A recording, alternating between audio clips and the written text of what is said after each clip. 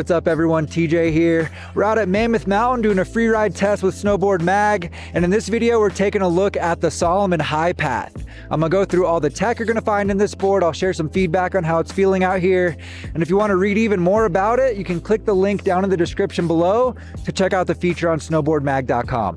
Let's check it out. All right guys, for reference, before we jump into the tech, I'm 5'10", I weigh around 155 pounds, and I rode this snowboard in a 156. So the Highpath is gonna be an all mountain and free ride focused snowboard on the Salomon lineup. It does have a directional design, so you're gonna find a directional outline in this snowboard with a slightly longer nose than tail outside the contact points, giving this board more surface area up front, as well as a slight taper and setback. So on the 156, you're gonna find 3 millimeters of taper, so the tail is just ever so slightly narrower than the nose of the snowboard. It's gonna reduce the surface area in the back, as well as a 20 millimeter setback. So the insert pack where you mount your bindings is shifted a little bit closer to the tail of the snowboard, naturally keeping your weight further back. All those things are going to work together to enhance the overall experience in soft snow and in powder. This is going to be a camber dominant snowboard. It runs Salomon's rock out camber. So the way that profile looks is camber zones under your feet with a flat section between your feet, giving it that overall camber shape through the body of the snowboard with rocker in the nose and tail. So going to come through with that more energetic, precise, locked in feel you'd expect out of camber, but the rocker in the tips is going to give you more leverage for presses and butters. It's going to be a little bit more catch free when you're flat base, and it's going to make turn initiation a little bit easier and smoother as well. You're also going to get a sintered base in this snowboard, which is a higher end base material known to be harder, faster, and more durable compared to an extruded base. You do want to wax it regularly to maintain a nice consistent glide out there. And one other bonus with the Highpath is that you're going to get a fine stone ground finish. So there's just a little bit of structure in the base of the snowboard that helps it glide even a little bit better in various snow conditions. And a couple other notable things about the Highpath is that it is noticeably lightweight.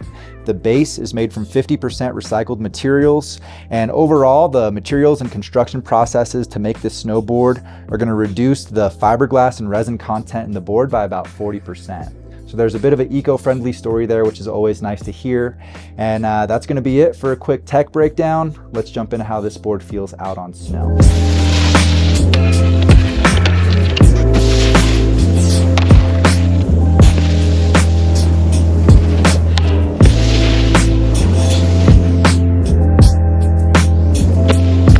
All right, let's start off talking about the flex in this snowboard. I'd say it's a little more playful than what Salomon rates it at. For me, at around 155 pounds on the 156, I'd say it's a little bit on the softer side of medium. It's pretty consistent throughout the entire length of the snowboard, in the nose and the tail, as well as torsionally. So it's pretty easy to control and maneuver with that slightly softer torsional flex. That flex is going to help you out for butters and flat ground type tricks as well if you're into that. The board's not going to fight back too much. You are going to have to battle that camber a little bit, but overall it's pretty manageable and pretty butter friendly in my opinion.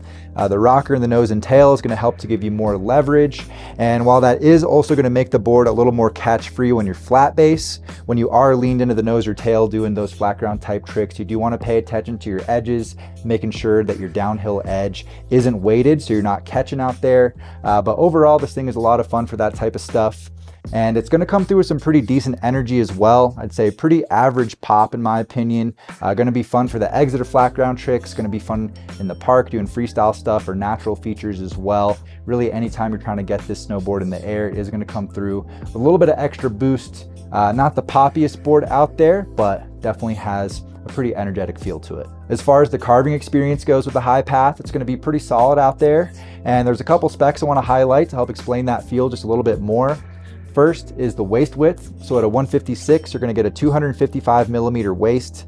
Pretty average. It's not too narrow, not too wide. Going to have a good feel for just general cruising and carving around the entire resort, as well as a 7.3 meter side cut. So again, pretty average, maybe even a little bit tight for this style of snowboard. Going to have a good feel at a wide variety of speeds, and goes along with the overall theme of this snowboard, which I think is just a versatile feel for general free riding and all mountain exploring. And I wouldn't say this board's going to be a high-speed charger. It's a board that you can find the limits of if you really start to push it. You might start to see a little bit of chatter in the nose and tail with that slightly softer flex and the rocker and the tips. It's not going to be the most powerful for pushing through chopped up variable snow at higher speeds either, but overall, I think for most of us, it's going to be very capable, going to have a good feel for exploring pretty much anywhere, whether you're on groomers, you're getting in the trees, you're looking off-piste for powder.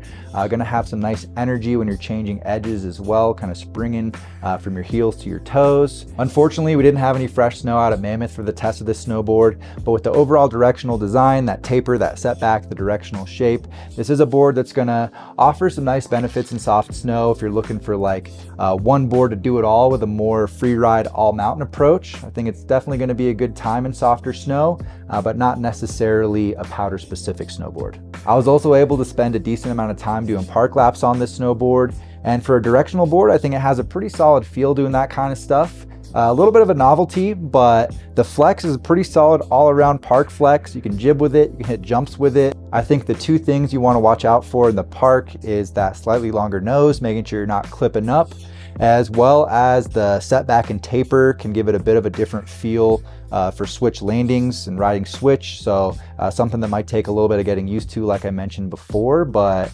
not as much of a novelty as on some other directional boards. So I wouldn't go out of my way to ride this in the park, but if you happen to take some laps through there on this thing, I think you'll have a pretty good time. Overall, I think this board is going to be a good choice for riders that have a more free ride approach to their riding and are looking for something to explore the entire resort with that has a versatile and manageable feel to it. So if you're looking for something like that, consider the Salomon Highpath. I'm going to have this snowboard linked down in the description below if you want to read more about it. And if you've had a chance to ride this snowboard, let us know what you think about it down in the comments below. You can leave any questions for me down there as well.